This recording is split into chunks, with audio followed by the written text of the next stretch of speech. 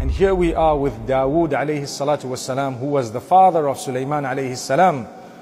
Some people had come to him in order to distinguish between them, in order to judge between them who was right and wrong. And unfortunately, without listening to one of the parties, he already made a decision. Immediately he realized he was wrong because he had not yet given the other party the opportunity to clarify what their position was and to express their evidence. So immediately he sought the forgiveness of Allah subhanahu wa ta'ala, and this is made mention of in Surah Al-Anbiya. In fact, it's made mention of in Surah Sad, where Allah subhanahu wa ta'ala says, فَاسْتَغْفَرَ رَبَّهُ وَظَنَّ دَاوُودُ أَنَّمَا فَتَنَّاهُ. Here is the verse.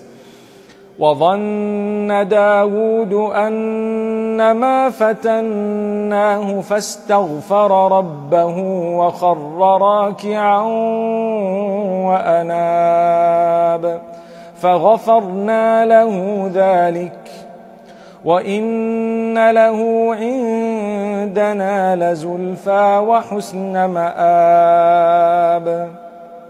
Allah says, Dawood alayhi salam immediately realized that Allah had tested him. So he sought forgiveness and he fell prostrate. He bowed down immediately, turning back to Allah. Now when we hear this verse, we're actually supposed to be falling down into prostration ourselves. And the reason is, when we hear an instruction from Allah to the believers to fall prostrate, we fall prostrate. When we hear how others in the past have fallen prostrate, when they have had something good they have heard, or when they have had an instruction of Allah and they fell prostrate, we also will fall prostrate. When we hear how some did not prostrate even when they were instructed to prostrate, we fall prostrate because we are not like those.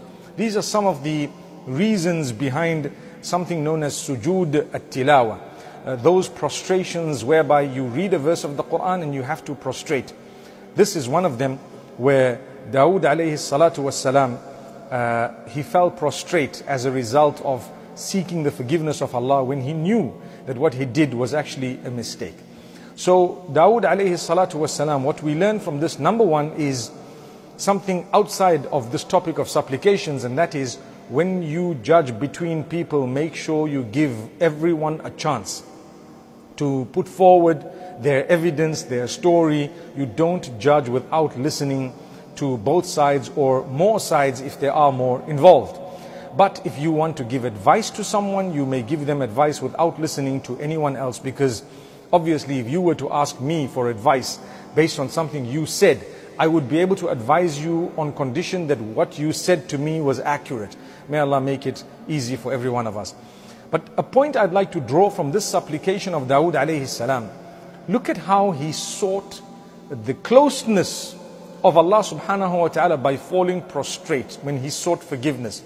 So with us too, we seek the forgiveness of Allah subhanahu wa ta'ala.